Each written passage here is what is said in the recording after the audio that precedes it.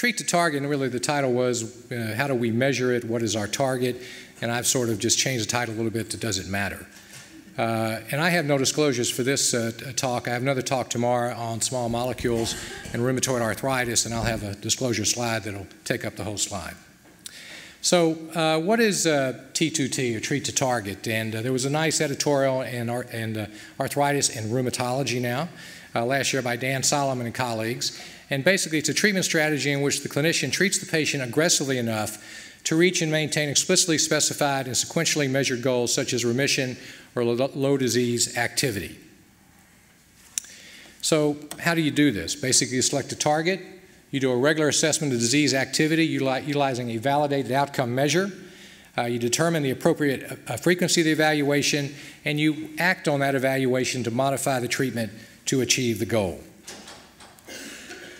So where did this come from? And how do we get this into rheumatology? Clearly, other internal medicine disciplines had been using a treat-to-target algorithm, certainly in the lipid field, hypertension and diabetes mellitus. And again, and I'll show you an editorial that sort of jump-started this in 2010 in ARD, but it's not as straightforward as you might believe. There's certainly in all of these disciplines, there's not a consensus on what the target should be.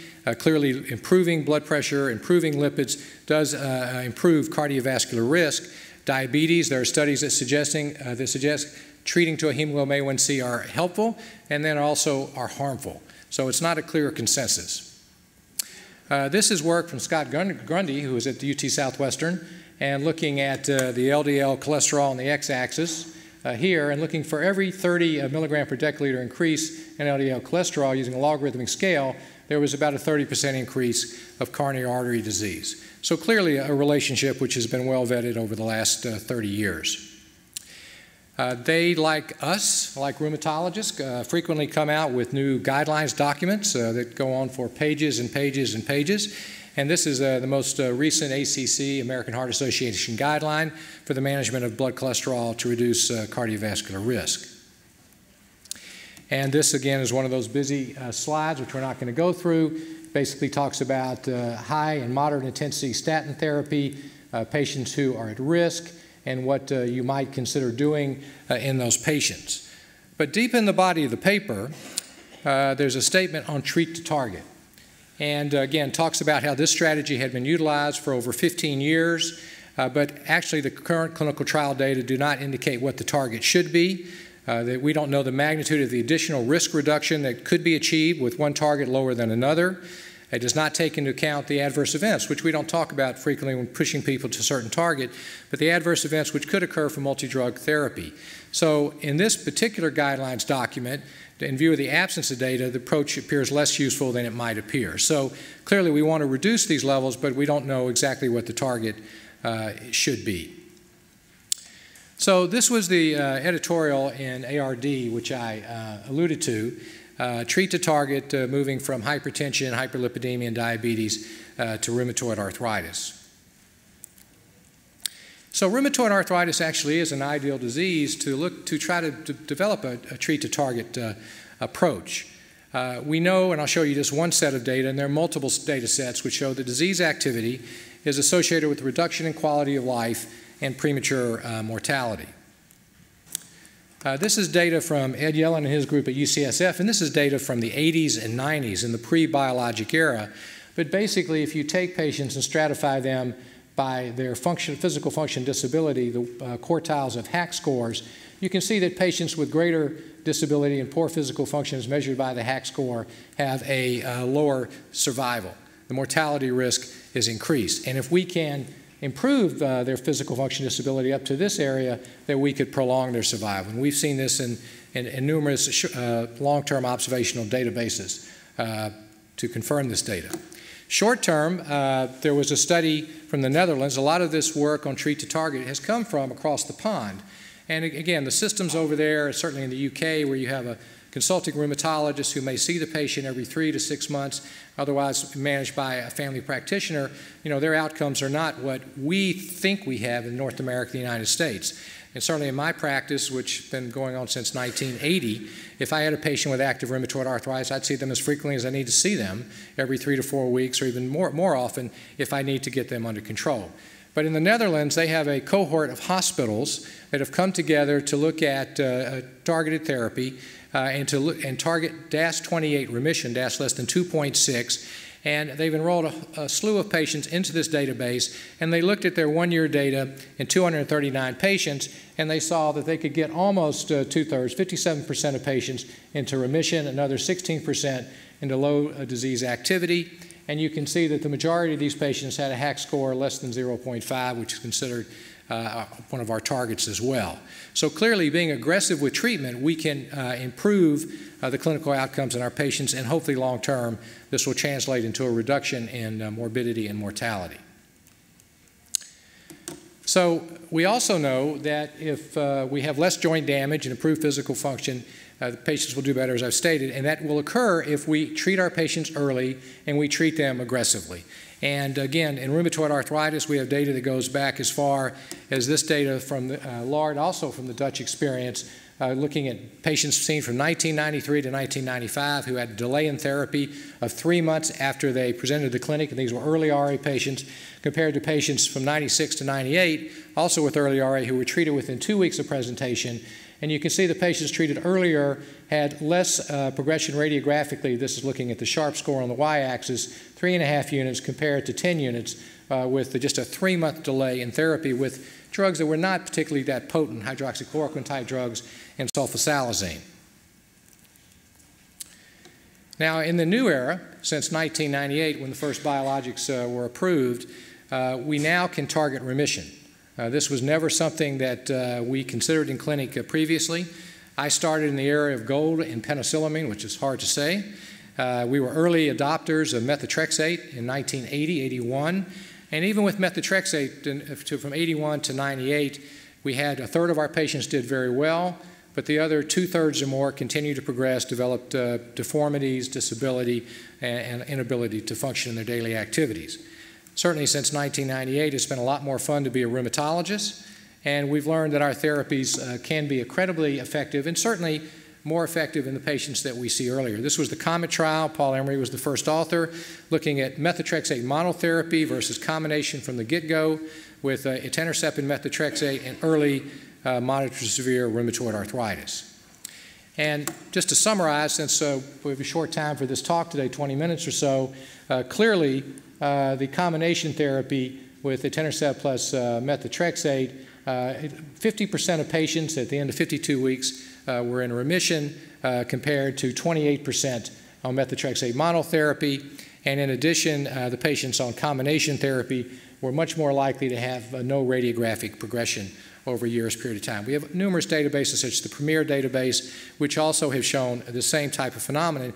So it became a reality after 1998 to begin to target low disease activity and target remission. We can also measure disease activity.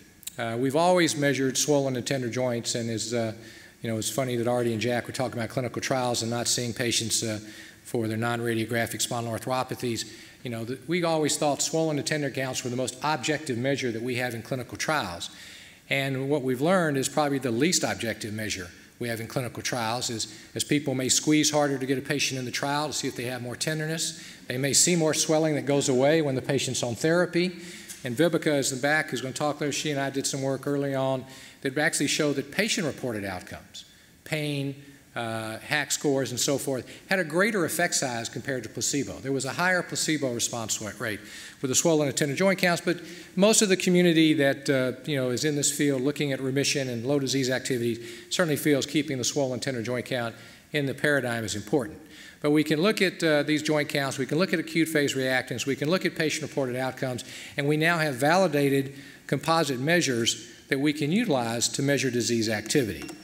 I think everyone in this group is familiar with all of these disease assessment measures. We don't use the ACR responses in clinic. It certainly measures one point at a time. It's not a dynamic measure, measuring change over time, like the DAS scores, the various variation disease activity scores. But again, all of these are available. You have the patient-reported outcomes on the bottom. The ACR, which is good at setting up committees and putting together task force, put a task force together to evaluate these various disease activity measures, and there were over 65 disease activity measures that they started with, that they evaluated. They looked at their validity, their responsiveness to change, and basically came up with these elements that any disease activity measure should have. It should reflect disease activity, it should be sensitive to change, it should discriminate between low, moderate, high disease activity and remission, and it should be feasible for use in the clinic and acceptable to rheumatologists who practice in academic or clinical centers. So in this document, they came up with 6 disease activity measures which they endorsed and basically said to rheumatologists, use what you choose to use, that these would be acceptable.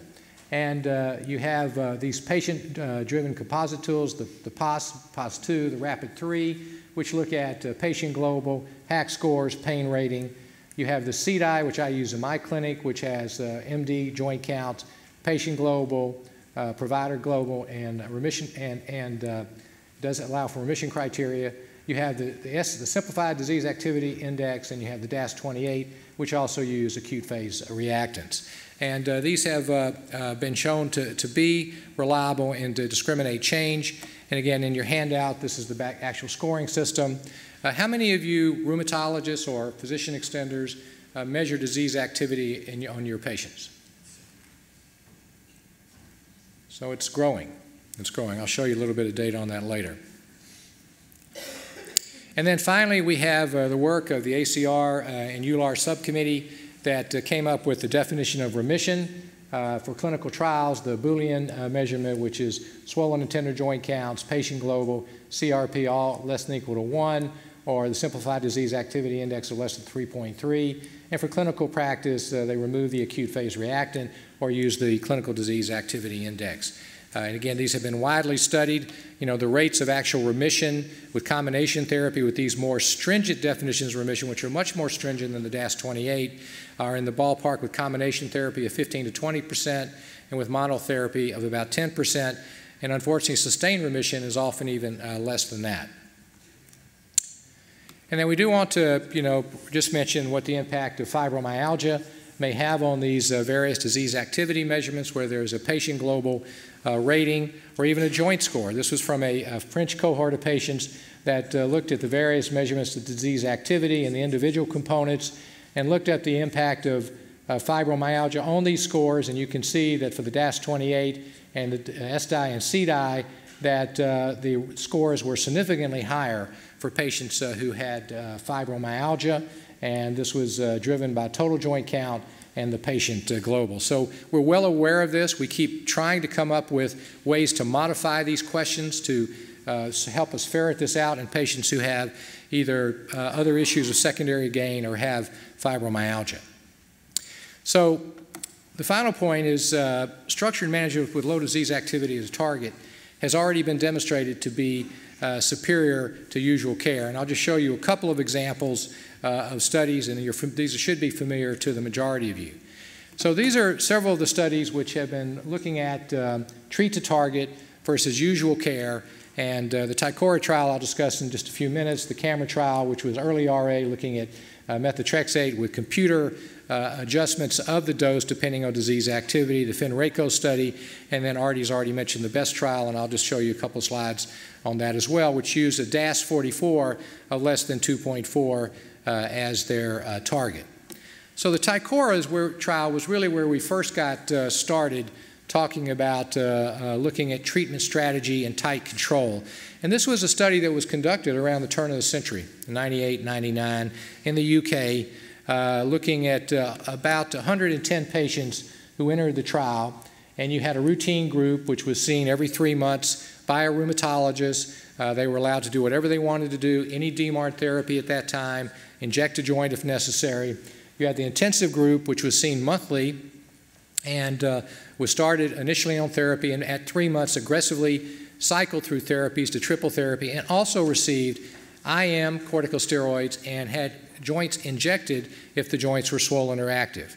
And again, these people had about a 1.5-year disease, 0.75% rheumatoid factor positive. What's interesting is in this era of the late 90s, they already had significant radiographic disease as measured by Sharp score. So this was the schematic of the tight control group, and this was the routine group. And again, monthly review of DAS, swollen joints injected, IM steroids given as bridge therapy during the first 3 months, and if after 3 months disease activity was still moderate based on the DAS-44, there was structured escalation of DMARD therapy. And this is just a cartoon depiction of what basically patients were treated with.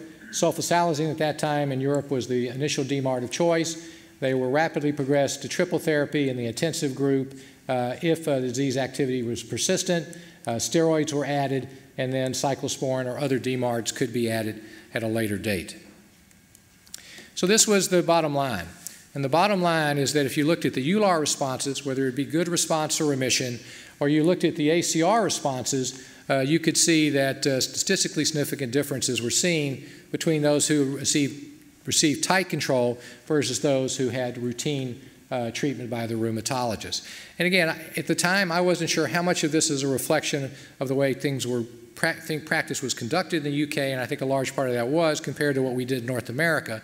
But I think it's important now that we've set up these targets, these thresholds to hit, to try to push us or prod us to pay more attention to our patients to make sure that we are treating them aggressively enough to allow them an option for good clinical outcomes.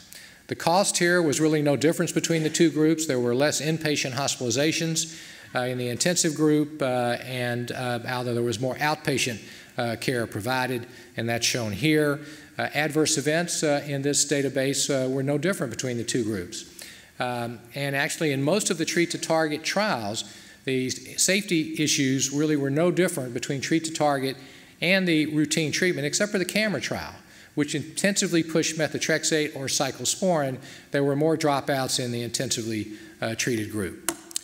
So I already briefly showed this slide from the BEST trial, which is the 10-year data should be released in publication very shortly.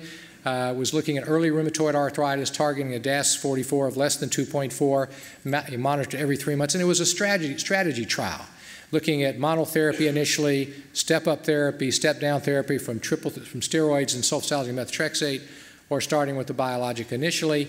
Throughout the 10 years of the trial, many of the patients progressed to combination therapy or progressed to biologics plus methotrexate. And again, what it shows is that with this monitoring disease activity, changing your strategy, that you can get very significant improvements that are maintained in the majority of patients. This is the 5-year data. I already showed you the 10-year data.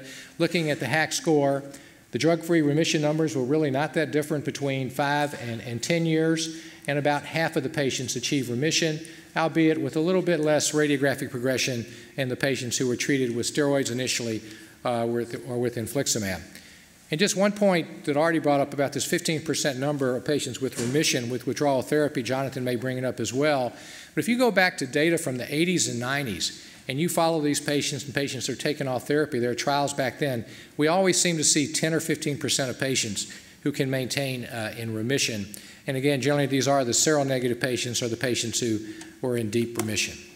So based on all of this data, EULAR put a subcommittee together, chaired by Joseph Smolin, and there was a couple Yanks on here, Gabowski and Keystone, but mainly our colleagues from across the pond, and wrote a paper on where do we stand with treat to target and made recommendations. And this is a busy slide, but it's in your handout, and they put overarching principles which that, treat to target should be a shared decision between the patient and the rheumatologist. The goal of treating the patient with RA is to maximize long-term health-related quality of life. Getting rid of inflammation is the most important way to achieve these goals, and we should monitor disease activity. And they felt that the target should be clinical remission, except in some cases it's okay if you shoot for low disease activity. So clearly we're faced with this decision every day in the clinic. If you see a 35-year-old patient with rheumatoid arthritis otherwise healthy, you will be aggressive and try to induce remission. You see an 82-year-old person with COPD, diabetes, congestive heart failure, you're going to be less excited about cycling through therapies and being more aggressive to try to achieve remission, and maybe therapy may be palliative, or maybe the best you can do is low disease activity. So we have to be realistic in our expectations, but again, I think that having a target to think about keeps us on our toes as far as trying to be aggressive and helpful for our patient. There's actually a website that you can go to where there's very little on the website that came out originally when EULAR was behind this, and I think this had sponsorship by pharma, which I'm not sure that sponsorship exists at this point, so really there's not much there. But there is some education materials both for professionals as well as their patients. So what about adherence to treat to strategy? What do we know? Do people continue to do this? So going back to the DREAM remission induction cohort, which is the group in the Netherlands of these 6 hospitals, they basically cherry-picked 100 patients who were in their system and who had DAS28 scores looked at, who had at least 6 months of follow-up. And what they found, that adherence was quite good, that the physicians were measuring, or the physician extenders were measuring disease DAS28 in almost all the patients. 88% had DAS28 measured every 3 months. In the patients not in remission, 58% had their therapy advanced. Adherence to the treatment device occurred in 70% of the patients. And as you would expect, the primary reasons for non-adherence were side effects concerns, patient's wish, and the physician felt they were in clinical remission. This was an abstract from ACR looking at a cohort of clinical groups that have gotten together in the States and basically asked a very simple question. Do you measure disease activity? And this was the response they got. 25% did not. About 18% measured DAS28, 20% CDI. Most common was the RAPID-3, the patient-reported outcome, which Ted Pink has promoted for many years. So this is growing, but certainly has been a slow fight to get this done. Now, one of the things that has accelerated our desire to measure disease activity, other than wanting to help our patients, was the physician quality reporting system that CMS put into place that we all have to abide by. And if you'll see here, number 177 is the percentage of patients 18 years and older, the diagnosis of rheumatoid arthritis, who have an assessment and classification of their disease activity within 12 months. So it is a disease activity, it is one of the criteria we can use when we report to the PQRS system of CNS to achieve this threshold. They used to pay us a pittance, now they take money from us if we don't meet these thresholds. So Solomon and his group, Dan, looked at the results of the various treat-to-target studies that were out there. The targets have been reached by about a third, 82% of patients. More patients achieved target in the intervention cohorts than standard of care. Overall, the safety outcomes were similar. Radiographic outcomes were improved. Intervention groups were evaluated. There was limited cost data. Basically, I showed it to you in the TICORA trial. And then their research agenda, is there one or more effective treat-to-target strategy? Should the target always be the same in all patients? Is long-term treat-to-target associated with improved physical function, reduced morbidity and mortality? What about the side effects, and what are the economic costs of being more aggressive, doing more testing, and so forth in the clinic? And then, again, I already showed you the algorithm for the preliminary recommendations as far as the treatment of RA therapy. In the body of that paper, they have strongly recommend using a treat-to-target therapy strategy rather than a non-targeted approach in early RA and established RA. Ideal target should be either low disease activity or remission. And then to finish up, this is from our e-records, our medical records. This is not one of my better patients. I'm sorry I have to show you this here, but this is my clinical disease activity index that I have in my medical record note that I've done that day for the patient. And this is one of my handful of RA patients that I've tried everything I know to do and has failed. And you can see the CDI score of 64, which is quite high. So that's somewhat of a quick run-through, 20-minute review of the field, and I'll be happy to entertain any questions if there are any.